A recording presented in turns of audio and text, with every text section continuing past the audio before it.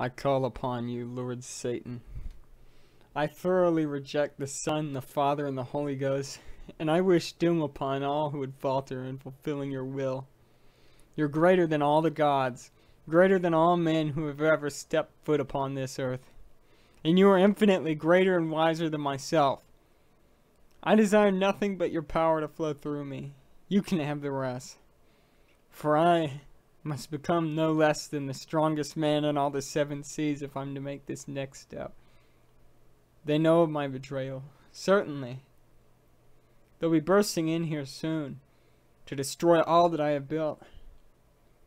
In times such as these, some might wallow in defeat, but I refuse to die.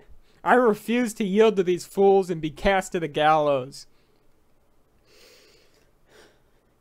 If this disgusting capitalist hellhole cannot be ruled from behind the scenes, then I will rule it as a god.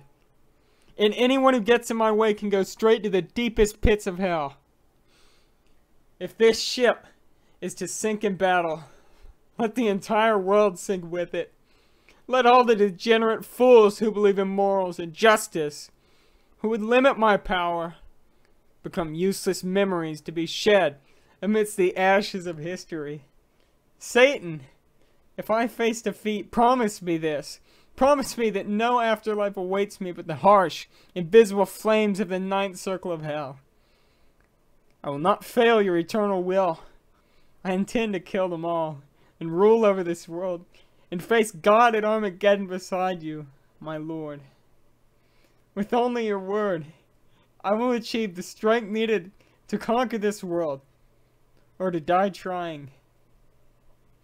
If I walk away from these waters alive, I swear upon my great fortunes that I shall feed the fires of hell with innocent blood. With every last shred of my being, I will bring death to more. I will drag them down with me and alienate them from what they love. As long as my arms will move, I will kill, until the moment that I'm sent to hell where I belong.